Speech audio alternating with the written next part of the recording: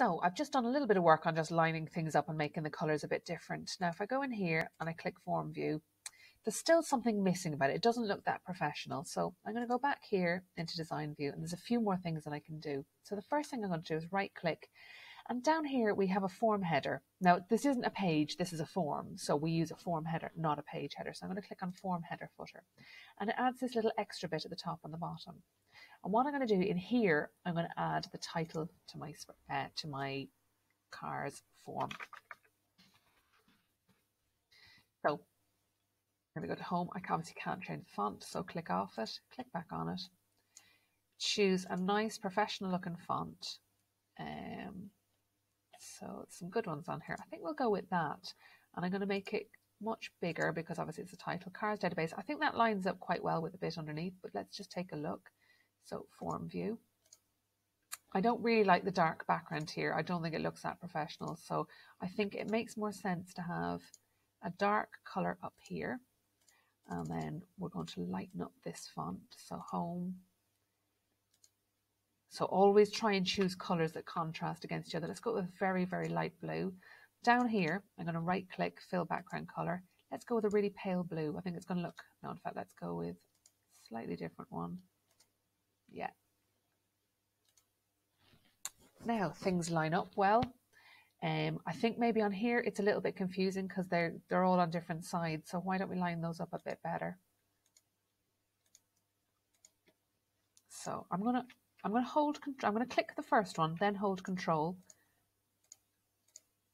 and see it selects all those boxes. And I'm going to go to home, and we're going to left align everything. Now if we go in here, everything is left aligned, and that looks far nicer. You can also see the way this says car underscore ID doesn't look that great, so we can actually go in, delete that. Tax doesn't have the colon, so why don't we add that in as well to make it more consistent? And that is looking far better than it did before. There are a few other things that you can do. Up here, you've got different bits and pieces. You can actually insert a button. So maybe the person that works in this garage wants a button to go to the next record and back a record. So we've got record navigation, go to previous record, next. And we can have a little picture. Instead of the text, we'll have a little picture going back, next. We don't need to worry about naming it, so finish. And let's also put a forward button in. Again, so go to next record, next.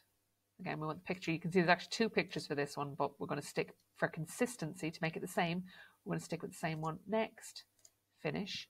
And both those buttons look like they're about the right size. I think I'll spread those out a little bit. And now I can scroll through. Why not have a play with these buttons and see what else you can include on there? There's not much else on here that you need to use. The only thing you could use is this box, this rectangle here. You could just put a rectangle around there.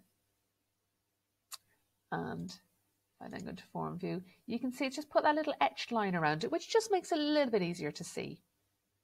But feel free to play around with anything on here, just explore, see what is what. Some of them, it doesn't make any sense to use, like the chart and the graph drop down, because you've already got the drop down in there.